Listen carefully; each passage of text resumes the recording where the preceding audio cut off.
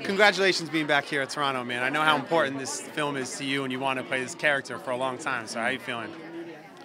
Yeah, so, I love working with Derek, and, again, it's always been, a fantasy of mine to rob a bank, but I'm scared of jail, so I'm not going to rob a bank. But if I did, when I go in banks, I rob them in my mind, and I've been thinking about it, and this is how I would do it. Okay. Any chance of 50 Shades of Grey? Everyone wants to know.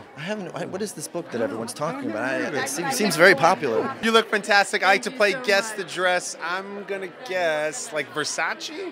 Dolce, you were in the right ethnicity. Well, you seem to be happy. You seem to be in a good place. And no, I'm actually awesome. Very miserable. Really? No, yeah. This is a good actor. You hide it well. Nice. No, this is a dream. This is a dream. Basically, I'm here to support my friend and my brother.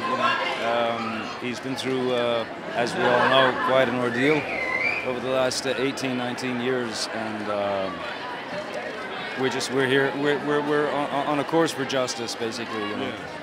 So that's why I'm here, and it's really, really nice of these people to come out and support the cause and support Damien and the boys. What keeps the story alive in my heart? Well, justice hasn't been served yet for this man and his friends who were wrongfully convicted and sent to prison for 18 years on death row. The man was in solitary confinement for 10 years.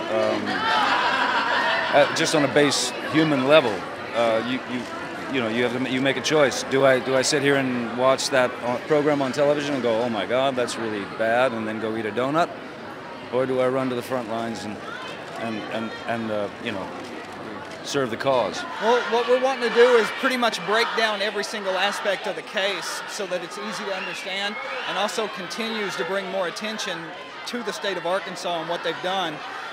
Hopefully it'll keep interest going, keep pressure on the state until they reopen the case, arrest the right person, and do what they should have done years ago.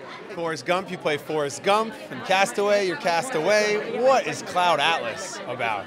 Well, it deals with a very bodacious theme, which is acts of love resonate for thousands of years, and acts of cruelty resonate for thousands of years. It's kind of like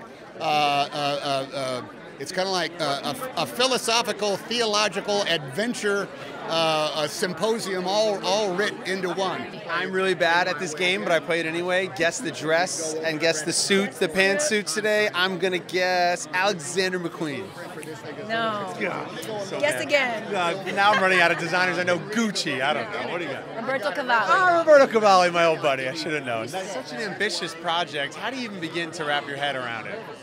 I didn't in the beginning. I took it one step at a time. I knew it was ambitious. I knew it was, though, something was very groundbreaking about it. It was a story I'd never seen before. I'd never read before. I never read the book initially, so. It tackles a vision of the future. Are you somebody who thinks about your future and where you'll be?